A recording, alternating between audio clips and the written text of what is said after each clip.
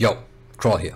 The next thing we're gonna attempt is we want to have some nice output, right? So we don't always want to have how should I say this, guessing work at what is in the queue, what is not in the queue, and we're already outputting that. We added something to the queue right here, so we might as well just output something when we play a song, right?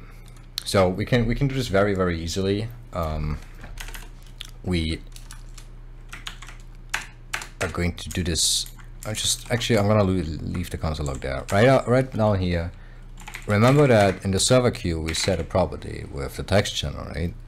And what we can do here is we can call on it and put in the song title. So this would look a bit weird and a bit like we should maybe do like now playing or now starting. I'm not sure what to call this. Like there's a debate about that, what we can call this, but I think we should just stick with now playing, I guess. Or well, the problem with now playing is I want to do a now playing command, right? So start playing. Let's call it start playing, just so we can differentiate a bit better. And this will the moment she starts a song and she starts playing it, it just goes. It just paste the message, stop playing, and then the song title in there. We're gonna do a bit of markdown here, so we actually can differentiate between those two things. Now the next thing we want to do is have a now playing command, right? This is again very simple. Again, we don't want to do anything fancy in there, just very simple outputting what we're currently listening to. So I'm never sure where to put this. Like I feel like play, skip, and stop are very important. So we're just gonna put this below, I guess, because everything else is not so important. So we're gonna do else if message.content.starts with, as usual, you know the game. Prefix. Obviously this is a problem because some people like to do now playing, some people like to do now playing. We're just gonna stick to MP. This is everything we need. Like if someone cannot type our prefix in MP, I don't know, I'm very sorry. So the next thing you do is, we don't need that voice channel check. We could just go directly to this check here and say there is nothing playing that I could, I don't know, there's nothing playing, I guess, right? And then if there is something playing though,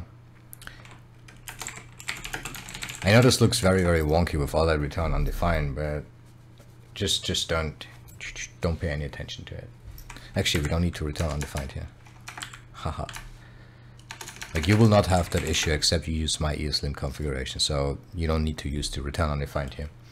We're gonna return obviously a message, and it will say now playing. This is where it comes in, right? This is where I didn't want to call it now playing down below.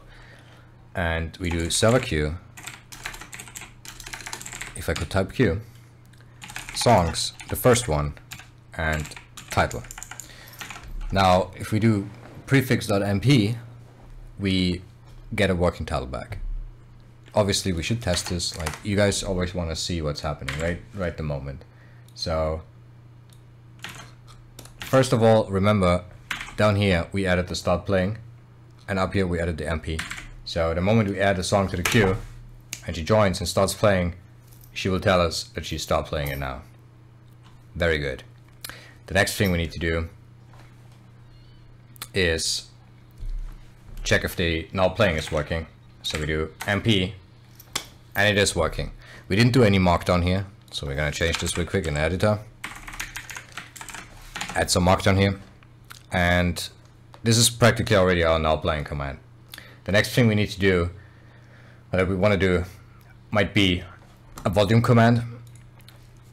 But before we do volume, resume, and pause, because those are not as important. The volume might be very important, but yeah, let's do volume first, right? No, actually not. Yeah, let's do volume first. Volume might be very important. This is very true. I don't want to say it's not. So for the volume command, all we need to do is we need to check if obviously there's no server queue. So if there is no server queue, we're just gonna do this check here, right? There's nothing playing. Now, if there is a server queue, but if there are no args, because we want to provide an argument for the volume that we want to change, we're gonna return a message again.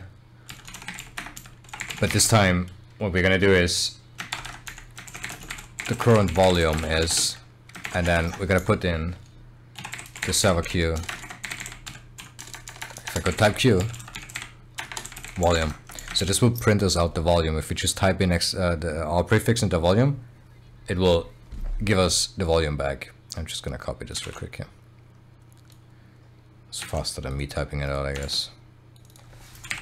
So if we type in volume, it will give us the volume back that we currently have, that we're currently listening to, which is going to be 5, because we defined it here as 5. Now, after that, if we do set an argument, we want to do server queue dot connection dot dispatcher dot set logarithmic volume, right? And here we want to do args1 divided by 5 again, right? Because we always use the 5. So we're going to do return undefined here, so it just doesn't mock me. And this is already a working volume command. How we know this is going to work? Well, you already hear the music a bit in my headphones, right? So I can turn my headphones a bit up, just so that YouTube doesn't flag me, because I don't want to do that. So I'm going to switch back to Discord, going to play the song. You will hear when it gets louder now. So I'm going to call volume on it, and it will tell me the volume currently is 5. And if I turn it up to 10, it's going to hurt my ears. You can hear it, right? Okay. I can turn it down to 1 too. So it's very quiet now. So this is working. And then we can also call volume again, and it will return us, oh, the current volume is that, oh, it's 5. Oh yeah, we don't change it. Yeah, this is something we need to do too. We need to actually modify the volume. So we need to do server queue connection dispatcher dot what am I even doing?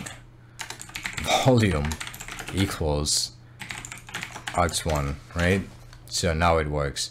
And instead of returning undefined, we could do message to channel that send I set the volume to well, args1, right? We're gonna do some markdown here everywhere, so it's actually nice and readable. So if we do that now, go back to Discord, set in a song, and do volume 5, volume 2, volume 2, right? So we got that. Now that we have volume, we want to do something other important, the probably most important thing, because we still don't know what is in the queue if we don't want to scroll up the whole time. So now we're going to add a method or a way to see what's in the queue. So we're going to do starts with here again. We're going to do prefix and call this queue. Obviously this is going to complain now because there's so many if else statements, so we're going to do ESLint saver line. So in here what we want to do is we want to check if there's a server queue first. Also for setting the volume, right, please also check if the guy is actually in the channel. So for setting the volume here, or for displaying the queue, first you want to check if there is one. We don't care if the guy is in the voice channel, because that's not of our interest. So if there's no server queue, we just return there's nothing playing. If there is one, what we're going to do is return message to channel send, and well, I'm gonna use some template errors in here, but I don't want to bring in another dependency. I could. There's a dependency called common tags, and what it does is it strips the indents. For example, if I write something here, it will be indented, right? Because this is already a string and I have 3 tab characters here. I don't want to do that, so I'm just gonna type something really ugly. You can bring in this dependency if you want to. I don't want to right now because I feel like it's a waste. So I'm gonna do some basic markdown here. Call this the song queue, and in that we get the server queue, then get the songs, and we map this to, so we get 1 song back. We're gonna do another template literals in here. Gonna do another markdown here, put in the song, the title, and we're gonna join this all together with a new line, so that it's not in one line, so that each song is in new line, right? At the end, we might want to have, if it's a long queue, right, we might want to have a now playing. I can't type today. And here we're just gonna do the server queue dot songs 0 dot title, right? Yeah, I seriously cannot type. server queue. And this is basically it. This is what gives us our queue now. So we're gonna test this out, obviously, again. So we go back to Discord, put in the first song. I'm just gonna add the same song over and over, right? Because it doesn't really matter. The second, the third, the fourth, and the fifth. So now we have 5 songs in the queue. It will tell us that it's added to the queue properly. I need to make this quieter. So now we have that. We do y.queue, and we have a queue. It's fully up and working. So the next thing we need to do is we could add some markdown to the titles, but this is not necessary in my opinion. So the next thing we should do is import something from Discord.js, the util, and from the util we are going to apply something here. Util dot, see, this is annoying, escape markdown. And this way we're gonna escape any markdown characters, so it doesn't overwrite or doesn't suddenly have like italic characters in our song titles or whatever. We're strictly gonna apply this to the songs right here already, so we don't need to call it anywhere else. We don't need to call it here, and make sure it's correctly working here. And well, the last 2 commands I have before I'm gonna end this video and you have a working music bot is pause and resume. I don't know if anyone is ever gonna use that really, but if you really want to use this, let's just dig in. Else if message.content starts with prefix. The first thing we're going to do is pause, and the second thing, message.content starts with prefix, is going to be resume. Those are very, very easy to do. What we need to do for pause is we need to check, like, if there's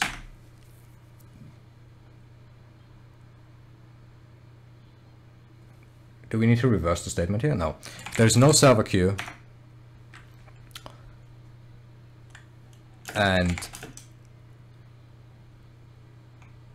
it's also not playing. So this was playing. This was the boolean we defined up here. If it's also not playing, we're just going to return message. Oh my god, what the fuck? There's just a channel.send. There is nothing here, man. This is good. There's nothing playing. If there is a server queue and it is playing, then we're just gonna do server queue dot connection dot dispatcher dot pause. Obviously we also need to do server queue dot playing equals false for consistency reasons, because we did that with the volume too. We're gonna set it first and then we're gonna call it. And then we're just gonna do return message to channel send. Pause the music for you. Now, what this does is if there's no server queue, which means it's not there, right? There's nothing playing, then it can't pause. And I'm gonna do an end statement here, because if there is no server queue and it's not playing, right? If there is a server queue and it's not playing, well, yeah, this is very interesting, but it should never happen. No, it should actually never happen. So the next thing we do down here is we are reversing this. So you know what? I should just reverse this whole thing, to be honest, so it actually makes sense. Like this is stupid. So let's just do like if there's a server queue and if it's playing, right? Then we're gonna do that. And if there's nothing, we're gonna do that. So we're gonna do that here too. If there is a server queue and it's not playing, because we set it to false, then we're gonna set this value to true again. And we're gonna get this up here and just call, instead of pause, we're gonna call resume on it. Then we're gonna return a message to channel and send resumed music for you.